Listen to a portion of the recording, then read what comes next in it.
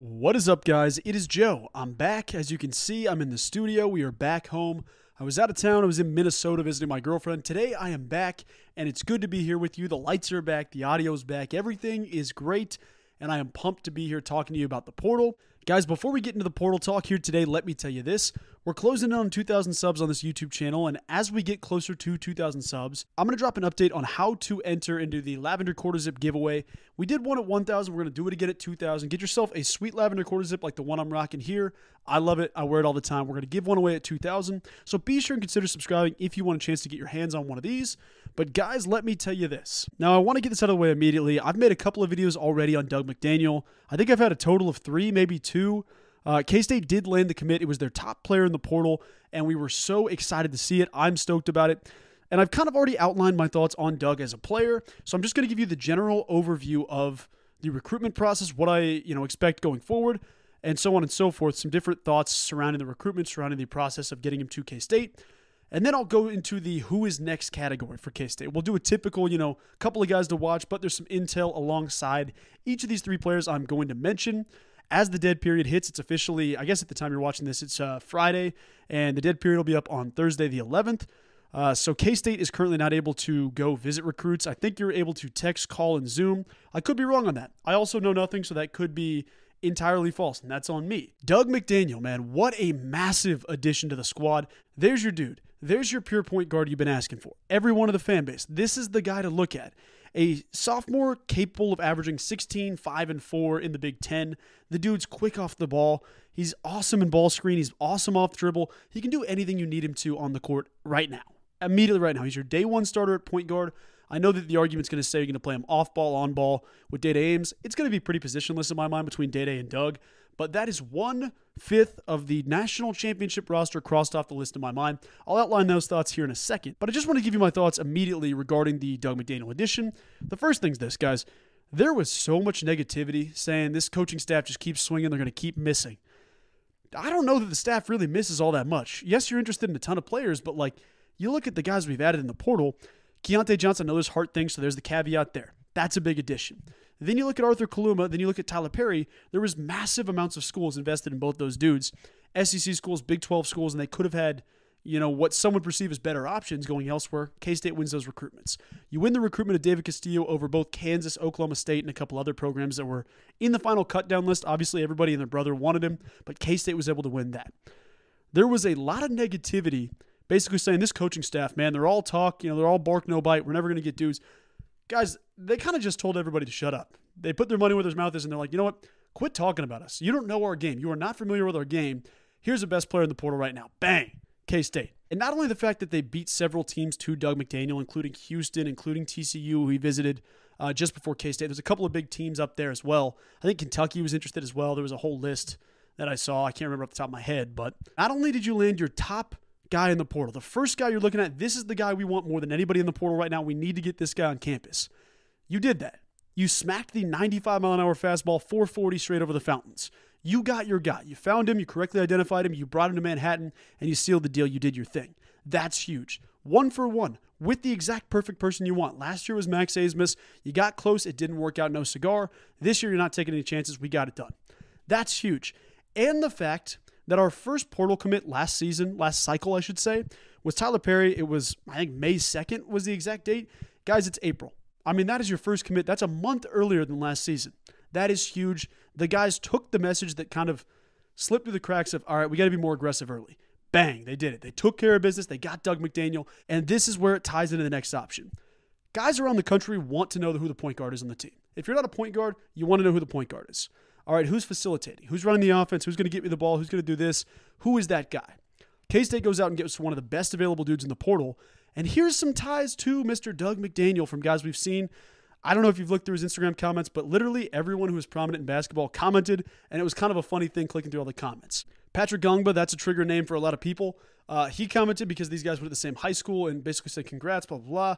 But the biggest name you saw in those comment sections, how about Rutgers center Clifford Omoruyi? Now, Clifford Omoruyi has been rumored to have basically every team across the country interested in him. That's facts. That's the truth. The guy's a top 5 player in the portal as it sits right now, as you're watching this. So it's not like the guy's going to have any shortage of suitors. This is going to be a massive recruitment. Doug McDaniel was a massive recruitment, but that's not stopping K-State.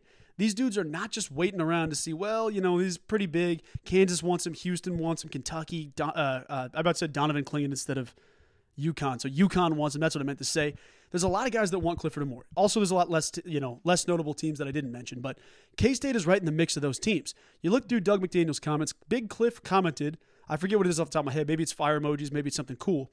Apparently, these two are pretty close friends. That's been going around social media where Clifford Omoruyi is a good friend of Doug McDaniel's. They have some type of connection. Maybe it's the fact they both played in the Big Ten and got to know each other. Maybe they grew up together. I'm not entirely sure what the case is. All we know is that they're good buddies. Now, if I'm the most athletic rim-running big in the portal, rim-running center in the portal, who is more athletic than everybody in the current league that I could commit to, and I have a buddy who is one of the best passing point guards in the nation, committing to a team in the best basketball conference in America, I think I can connect the dots to say, okay, I'll play with my guy who will pass me the ball better than everybody else. I'll play in the league that is better than every other league in America. And I'll be the best center in the Big 12 if I commit to Kansas State right now. Not saying he's committing right now because it is the dead period. I don't want to make that up. But it sounds like there's some storm about K-State getting in the mix for Clifford Omoruyi. Now, here's the deal. I've talked about him in the past. I believe I could be wrong on this, but the guy's fresh off a season averaging 10.4 points, 8.3 rebounds. He is hyper athletic. Throw out everything you think about a big. So the kind of laboring body, the dude getting up the court, kind of taking his time, the big body dude in the low block that's a physical presence. Toss out everything you think about bigs. This dude is a physical specimen in the sense that he's the most athletic dude on the court at the center position. There's clips of him throwing down one-handed dunks, windmill dunks over dudes' heads, basically with half a jump off of a putback. He's formerly from Nigeria. Coming out of high school, he was a just outside the top 50. 51st player in the country, the 12th ranked center, and the 5th player in the state of New Jersey. Currently in the portal, he is the 5th best player in the portal and the 2nd ranked center available. Top 5 guy. Clifford Omoruyi. He immediately has the presence to be the best Big 12 center. Immediately. If you commit to K-State, the only dude that's going to rival you is going to be Hunter Dickinson. I can't think of anybody else off the top of my head. I mean, Brandon Garrison was really good last year. He's transferring. He'll probably end up in the Big 12, but still. You think about these connections. Clifford Omoruyi, Doug McDaniel, those are massive, massive additions. Like Hall of Fame level massive additions. And that's not even it. K-State is still linked to a couple more guys I want to talk about, but that's the gist of Clifford Omoruyi. Sounds like he's good buddies with Doug McDaniel. I know I'd want to catch lobs considering I'm jumping 13 and a half feet above the rim. Not above the rim, 13 and a half feet in the air and throwing down over somebody's head. I know I'd want to catch with the guy that can get me the rock like that in Doug McDaniel. Now, I know I'm moving a little bit slow because I'm stoked and I have a lot to talk about everybody. But at this point, let me just say thank you guys so much for all the support on the channel. I appreciate each and every one of you as we continue to grow this thing. I'm honored to be here. I'm honored to have you guys along for the ride and vice versa. It's been a really cool pastime and I appreciate you guys. Now, here's a player I want to talk about because I am over the moon excited about this player. UNC Greensboro transfer Mikael Brown-Jones. K-State's been linked to him. A couple of different teams have been linked to him. He's not a top 5 guy in the portal, but oh my gosh, does his game stand out. I also want to say some of these rumblings you hear are just dudes tweeting, being like, wouldn't it be cool if we had this guy? Like I tweeted Bronny to K-State imminent. See if that happens. That'd be awesome. But I think a lot of this can just be rumblings and buzz and different things going on. So I don't want to claim like I know anything, but Mikael Brown-Jones, it sounds like, has some interest in K-State or vice versa. K-State has interest in Mikael Brown-Jones. Last season, at UNC Greensboro, he was a stud, averaged 18.9 points per game, 7.5 rebounds, and 1.1 assists per game. Here's the kicker. The kid's 6'8", 220, plays the power forward position. You have a guess at what he shoots from three? Probably somewhere around 35 on a good day. The kid's shooting 43.1% from three, and he's a volume shooter. He's not just taking 4 this season, I guess a bad example for 4 because then you hit 2, it's 50, whatever. He's shooting 43.1% from three as a 6'8" power forward. Watching every single player that I've seen enter the portal, because if you haven't followed the Portal Report on YouTube, you absolutely should subscribe to them. You can see everybody that hits the portal, and they usually have the highlight tape up within an hour of them hitting the portal. Out of everybody I've watched, which I would probably argue is somewhere in the 200 to 300 range of the different players that have entered the portal, which isn't a lot when you have 2,000 players, but it is what it is. His game is the most intriguing to me as a pure prospect. His game is mystifying to watch. That's a great adjective to use in this case, because you watch all these other guys, you're like, all right, he's athletic, he's this, he has this ability, whatever. Mikael Brown-Jones has one of the most complete games of anybody in the portal. That's the difference. You spot guys here and you say, well, he's got to be a better defender. He's got to be a better shooter. He's only, a sophomore. He's got time to grow. His body isn't there physically. Every single checklist box that you could check off about a power forward, Mikael Brown-Jones fits. Great shooter, great scorer, great rebounder. You think about the three-point shooting. Think about the free throw line shooting. It's great size, 6'8", 220. He rebounded over a lot of people. He's currently the 66th best player in the portal through 247 Sports and the 11th ranked power forward in the portal. I think he should be higher than that, but I am okay with finding guys lower on the list, lower being 60. I think for reference, Cam Carter's now down to 80, 85-ish, just as an example for K-State fans in the portal. Mikael Brown-Jones is a massive pickup if you can get him to Manhattan. My third and final player. This is a recent development and one that I thought there'd be no way in hell happening. How about Iowa State's Omaha Biliew? Before you say, no, this guy sucks, he sat on the bench, he's a 5-star All-American, but he sat on the bench, knock it off. Let me tell you this. I know he averaged 2.4 points and 1.3 rebounds per game. On 7 minutes per game, the guy played, I think, 20 games all season, 17 games all season. I'm understanding of that. I think that's an awful situation at Iowa State. Iowa State's got a great team. They've got a great coach. They've got smart people. But you let the kid with the most upside of anyone on your team ride the bench that long, there's no way in hell they're coming back next year.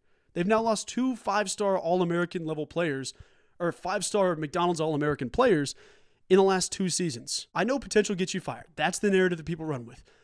If I have a starting roster spot at that 3 or 4 spot open, why not give the kid that can be a one and done on any given night the opportunity to get out there for 25 minutes a game? The dude can play. And not only that, there's connections to K-State, including an article and some other stuff I'll talk about. Let me start with the article. Mr. Joe Tipton, he's a guru. He works for On3. I hope it's not 247. I'm pretty sure it's On3. Joe Tipton posted an article about different rumblings, different players in the portal, who's contacting them, so on and so forth. In the section on Omaha Biliew, Kansas State was mentioned. And not only that, it wasn't like 10 teams mentioned. It was mentioned as one of 2 teams possibly in the lead for Omaha Biliew. It was Kansas State and it was Nebraska. Now, I know the immediate conversation to say is, well, Omaha Biliew ended up picking Iowa State over Nebraska. Nebraska did more with them in high school, so they're probably in the lead. That could be true. That could not be true. But the dude would be such a great pickup. Now, I know he's going to be commanding NIL money. I know he's going to command different things because of his process alone, because of the ability alone. But this is a dude with unlimited upside. I mean, absolutely. This is a top 20 player in the NBA draft if you can develop him into an okay role player. That's the reality of the situation. And if you want to talk connections, he also, similar to Terrace Reed, who visited K-State earlier this offseason, played for Rodney Perry at Link Academy in that same team, that 2020-2021 team. He was that dude. Coming out of high school, just to give you an example, he was the 12th ranked player in his class, the 3rd ranked power forward in his class, and the number 1 player in the state of Iowa. Chose Iowa State over Nebraska, and I think Iowa as well. And now, currently as it sits, even though he averaged 2.4 and 1.3, he's the 30th best player in the portal and the 3rd ranked power forward currently out there. I think he would be a massive addition. You could play him at the 3 guard. You could play him at the 4 spot. It kind of depends what happens with Arthur Kaluma for both Mikael Brown-Jones and Omaha Biliew. But spoiler alert, guys, the staff's not going to shy away from any recruitments. Until you have a set-in-stone roster, Arthur Kaluma is coming back. He will be back. We're going to recruit another guy because we know he's back right now. Guys, we're 50-50 about it, maybe even less than that. We don't know that Art's going to be back. Recruit the best power forwards available. That's what this staff is doing, and they're making it apparent we're not missing on anybody. We are going balls to the wall, bringing dudes to Manhattan. So first of all, I want to commend everybody that's supported on Wildcat NIL and helped us grow this collective. I'm not really like sponsored or anything like that, but I just like doing my part to not only encourage people to donate because you see what the effect it can have, but it's just a good way to give back to the community. I'm going to be straight up. I don't even know what the Ahern Fund does, or Ahern, which people like to say and correct me. I don't even know what that fund does. I'm sure it's a great thing. I'm sure it's great people. Continue to support Wildcat NIL any opportunity you can. $10 a month at the minimum.